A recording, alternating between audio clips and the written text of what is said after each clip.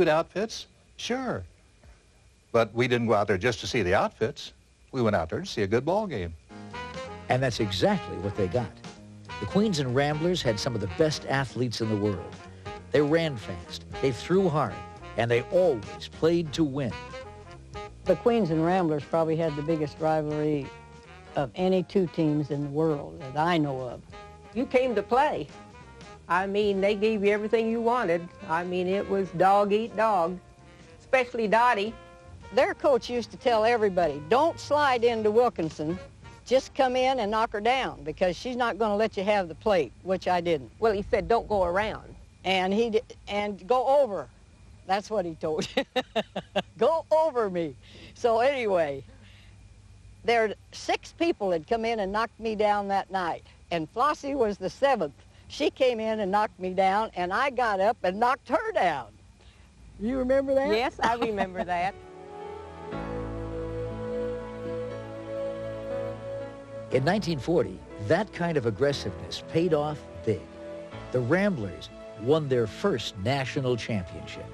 That was the first national title of any kind that Phoenix ever had in 1940. So nationally we got a lot of publicity from, you know, the governor and everything. We had parades downtown and you know, like they do for Barkley in the basketball now. Well, they did that for us. The Ramblers became local celebrities, but the Queens weren't far behind. Together, they put Phoenix on the sporting map, winning a combined total of 8 national titles. And this town's passion for sports can arguably be traced to these women softball players who loved the game, and their fans who loved it right along with them.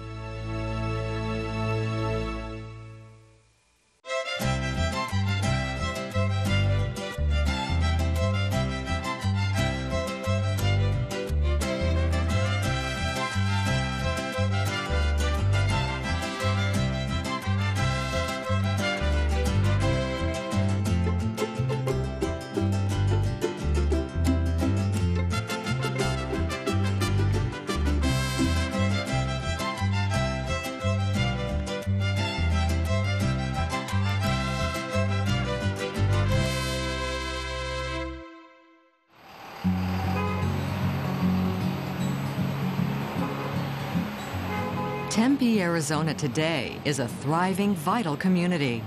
It's hard to believe that it sprang from this humble adobe structure on the bank of the Salt River east of Phoenix, La Casa Vieja, the old house. It all started with the arrival of Charles Trumbull Hayden just after the Civil War. And in 1866, Charles Trumbull had a contract to ship a bunch of stuff to the Army up north of here. And he had been trading with the Salt River tribes, and so he consulted them as to where there was a good place to cross the river. And they told him that right in this vicinity there was a wide area in the river where it was shallow with a rocky bottom that you could ride across with a team of mules. When Hayden reached the river, the water was too high to cross. Legend has it he climbed Tempe Butte, viewed the land, and was struck with some ideas. So he felt that if he were to place some sort of cable across the river and tether a ferry boat to it, people would pay to use that ferry boat instead of having to camp out as he did. Another opportunity that presented itself would be to divert some water from the river and use it to turn a water wheel on a flour mill. Hayden did build the ferry, large enough to carry a stagecoach and horses across the river. He employed local workers to construct the flour mill and ran it with water from the river. And he built this hacienda as his home, using adobe bricks, rough-cut timber, and a Pueblo-style roof. Hayden used those materials because anything manufactured or milled would have had to been brought up from as far away as Tucson. And so he had to use what was on hand here, and he used the ancient techniques of adobe and latilla ceiling, the large rough-hewn logs that they brought probably from Payson or Prescott, maybe still green because they're bowed, and sticks laid across those, and then reeds from the river, and then on top of that, over our heads right now, there's still about 1 foot to 1.5 foot of packed earth that they used to seal that roof. The street became known as Mill Avenue, the town as Hayden's Ferry, and the area began to prosper. At the age of 50, Hayden married Sally Davis. Together they ran a blacksmith shop, post office, and other businesses. Their home became a safe harbor for weary travelers. The Haydens had, because of the nature of their businesses, the ferry crossing and the flour mill, almost immediately the need to feed people and give them a place to sleep. So as early as the 1890s, you have stationery that says Hotel Hayden. The Haydens had a son, Carl, who eventually became a United States congressman and served 57 years in the U.S. House and Senate.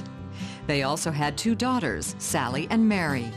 Mary had 2 sons. One of them is Hayden C. Hayden. Yeah, my uncle and my aunt and my mother were all born in the Casa Vieja, and they lived there.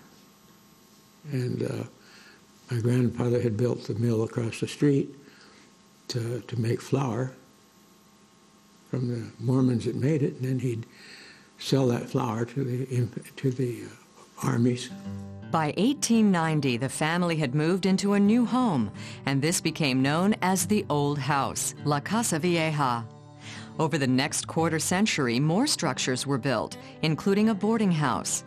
The site went through many changes and eventually fell into disrepair. In 1924, the Hayden daughters restored the home, the first historic renovation in the state, and ran a tea house. The courtyard was open then, and in it, a soothing fountain, which still stands. A little shady retreat from the dusty streets outside and a little bubble of civilization they could create in the middle of the bustling hacienda. The Great Depression of the 1930s forced the Haydens to sell La Casa Vieja. Over the next decade or so, the building housed several owners and various businesses, until 1954, when Leonard Monty purchased the landmark and established the steakhouse still operating today. Monty preserved much of the history, like the adobe walls and the river rock floor.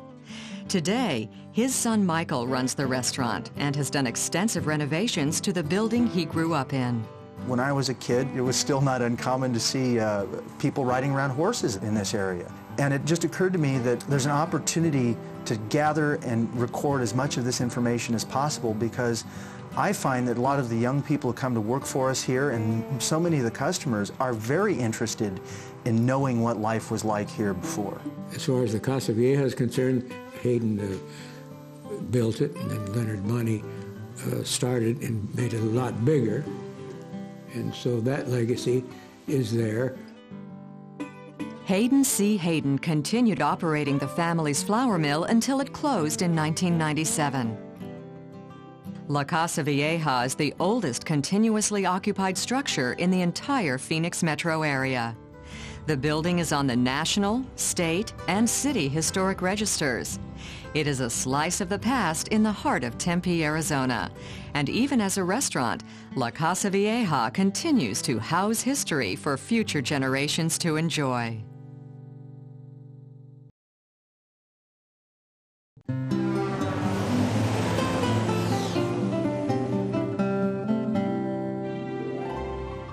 On a lonely stretch of Highway 79 between Florence and Tucson stands a monument to Tom Mix.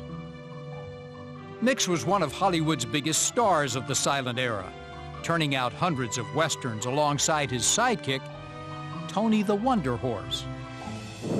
On the night of October 12, 1940, Mix was driving from Tucson to Phoenix. Unknown to him, a bridge ahead had been washed away by floodwaters. Mix slammed into the sandy banks and was killed at what is now called Tom Mix Wash. Tom Mix's popularity may have waned over the decades, but this Arizona milestone will make certain he is never forgotten.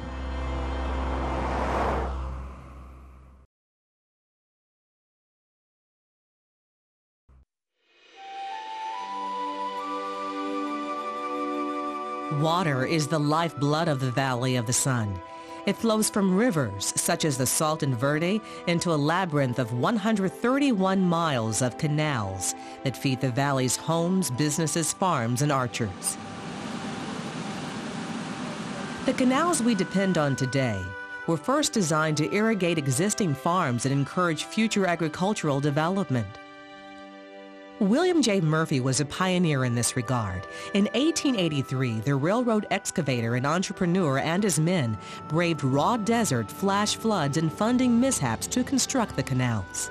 He was doing excavation along land that hadn't been developed at all, hadn't been any type of farm, and they just had to go through whatever they came across. One thing they came across was a solid shelf of rock at what is now 56th Street and Indian School.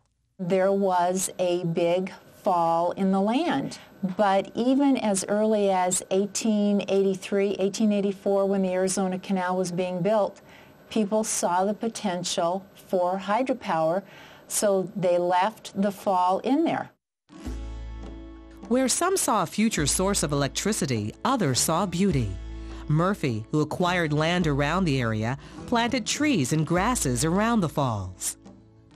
There was nothing out there before. It would have been cactus and dried brush, And here we have a great canal going across the northern part of the Salt River Valley and a spectacular fall. And people ended up going out and having picnics. But the falls had potential for more than a picnic spot. Around 1900, 1901, they petitioned the federal government to build power plants on the Arizona Canal. They built one at Arizona Falls. In 1902, the first hydropower plant electricity was delivered to the city of Phoenix.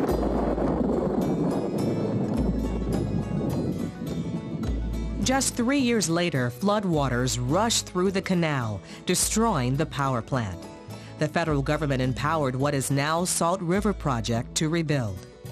In 1910, the Salt River Valley Water Users Association, which is now part of Salt River Project, saw the potential in the valley and signed a contract with the federal government to construct 3 hydropower plants in the valley along 3 different canals, and one of them was the Arizona Falls.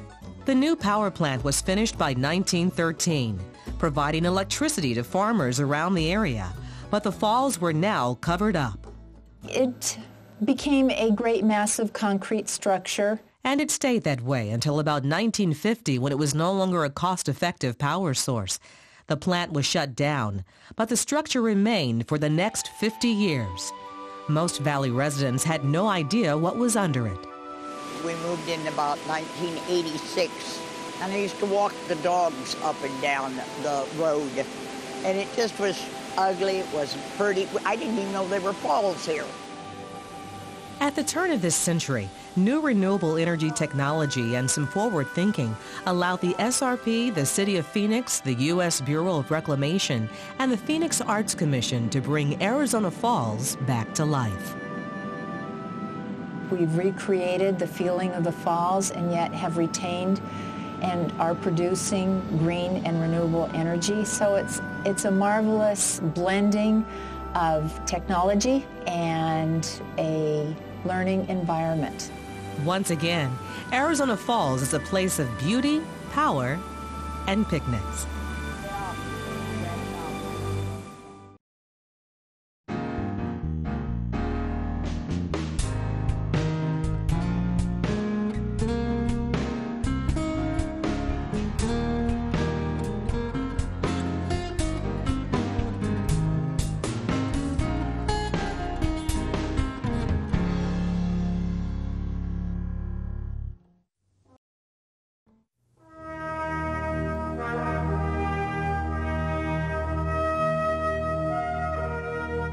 The Fort Apache Indian Reservation is absolutely a beautiful, marvelous place. The mountains are 10,400 feet. It's sort of untamed, and I really love this place. It's the center of the earth for me. Mike Cooley's family and their way of life have been centered in these mountains for 6 generations. My great-grandfather, my father, and my wife's side, all of her family and all her relatives are from here. You bet I feel a bond to this land. If there's magnetism in these mountains, Mike's great-grandfather was the first Cooley to feel that pull. Corydon Eliphalet Cooley came here about 1870, hired by the Army to help build an outpost that became Fort Apache. Cooley spent the rest of his life in the White Mountains, opening the area to settlers, but he also was a teacher and friend of the Apaches. When Corydon Cooley came to this area, he found the White Mountain Apaches living along the White River as neighbors of the fort. People live here, and they farm here. Edgar Perry works to preserve the history of his Apache people and their way of life. And they built from these bear grass and the willows. The implements of life back then, which are artifacts or vanishing arts today. Corydon Cooley came to know the Apaches as very few white men had. I think he loved the Apache people primarily because they had such a joy for life, And their sense of humor was incredible, which it is still today. Odette Cooley Fuller is Mike Cooley's sister. She's director of the Fort Apache Historical Park, where archives give us a window on Apache life a century ago. When you married into that group, you married the whole group. And perhaps that was what was most meaningful to him. Meaningful because Cooley married into the tribe twice. In Apache tradition, Cooley married 2 daughters of Chief Pedro. One later died in childbirth, but Molly survived and gave later generations of Cooleys their Apache birthright. There's another chapter of Cooley's life that almost seems torn from a different book. This white man who loved Apaches and learned their language also hunted them down. The Army hired Cooley to lead Apache scouts in the running battle with hostile Apaches. In later years, he enjoyed the nickname Colonel, though he won his Army fame as a paid civilian. He was an adventurer. He was an opportunist. He was looking for that edge, and I think he found it. He also found a real home. Between adventures with the Army, the Colonel settled into ranching. The Colonel himself was not a person to go out and punch cows. Everett Cooley says his grandfather got into cattle for the money. But ranching is one of the ways Everett and the Cooley family have kept close ties with the Apaches. This land has been a key to survival for the White Mountain Apaches, but a century ago, they were in danger of losing it. As white settlers pushed into the area, there was growing political pressure to take more Indian land. Colonel Cooley stood up for the Apaches. It was a shooting offense in those period of time if you were on the wrong political side, as it were, and the wrong political side was absolutely being with the Indians. Much of Colonel Cooley's ranch land now belongs to the Apache tribe. But back in 1876, when he and a partner split up, they agreed a card game would decide who kept the ranch. After several rounds with no winner, the partner said, "Show low and take the ranch." Legend has it, Cooley laid down the deuce of clubs and won. That's how the town that grew up on part of the ranch got its name, Show Low. The homes that Corydon Cooley built on his ranches were well-known rest stops for travelers. But today, it's hard to tell just how grand the biggest house really was. Oh, my Lord.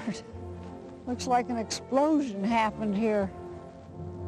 Mike Cooley's mother, Clementine, remembers the splendor of the house that was built here in the 1880s. I love that fireplace. It's so big, so beautiful. And then on the veranda, oh, that was lovely. Sitting out there in the sunshine and breeze, the officers' wives and the officers used to come up here and dance. The old house was still standing in the 1960s, until the night of the fire.